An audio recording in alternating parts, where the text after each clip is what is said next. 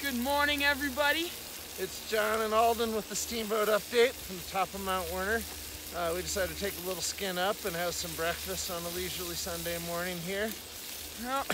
Updates you on the snow conditions, which I have to give 3 cheers to the snowmaking crews. What do you say? Oh, It was surprisingly good yesterday, and Exactly. it's pretty nice this morning too. You know, this time of year makes me think of sports diversification. It's not just your portfolio that you should diversify.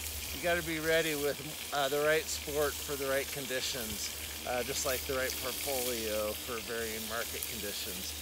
And here in Steamboat, we have a lot of great options for that, including skinning, which we just did to get up the mountain. I think you can see my skis and skins back there. Basically, skinning, you're putting a thinly shaved fur, synthetic fur on the bottom of your skis that's sticky, and using AT gear to go straight up the mountain and get a little exercise. This is a little bit of a late start. Usually we go at 5:30, but decided to have the light today to cook by our first time. yeah. And just in case you think we're crazy for doing that, we have a lot of friends and fellow steamboaters that will come out at 5:30 and they're on their second or third lap. The fast people are doing it in about 30-35 minutes, and we're around double that. We'll get that down a little bit. Yeah. But I just got to say, it's pretty cool to have a son that'll get up at 4:45 with me and skin. Yep. I'm not sure if he's just loyal or really cool, but it's probably both. What do you have to say about living in Steamboat, Oh, buddy? I'm so lucky to be in such a cool place where there's so many amazing sports and opportunities I have every day.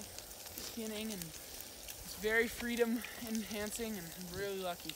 Yeah. Back on the sports diversification theme, like I said, skinning has been pretty awesome for us.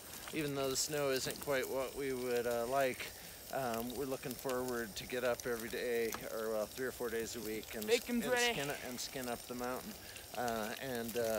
We also throw in some fat biking during the year. Try to skin 3 or 4 times a week, and I want to get to where I'm fat biking once a week. People have been riding over on Emerald and up Why Not here, and I guess that's just a great chance to give the resort a shout out. Rob Perlman, John Conkey, and all the management at the Steamboat ski area is particularly generous to allow us to skin up, ski up, or bike up. There's people that cross-country ski up or skate ski up. Why not? That's pretty amazing that they do that. And it's a little bit inconvenient for the ski area, and so, but they're super cool and they allow us to do that. And so I just want to thank them. Alden, I gotta say, this is my favorite Chef Alden. You may not have heard of him because he's not in a restaurant and he does private gigs only, but even on top of the mountain, his cooking's pretty great. Throw in a quick market update. It has been a good year. We're thankful for a healthy economy, thankful that other people share our love for Steamboat, and the Steamboat market's up about 19.9%. And the Steamboat Group, I'm thankful to say, is up about double that, and very proud of the team, but mostly proud for the way we take care of our people. Fortunate to be able to control who's in the room, and each person on our team is exceptional, cares for our clients, and does the right thing every time. We're not perfect, but you can know that we're out there for your best interest.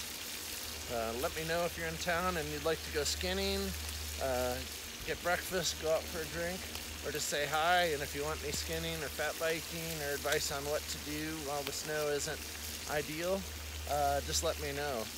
That said, it's pretty good up in the mountain. Alden and I skied 3-4 hours yesterday, which is a long time for me, and it was pretty nice. So here's to a very happy holiday and New Year's, and an even better year to come. Thank you, Thanks everyone. from the top of Thunderhead, and we'll see you soon.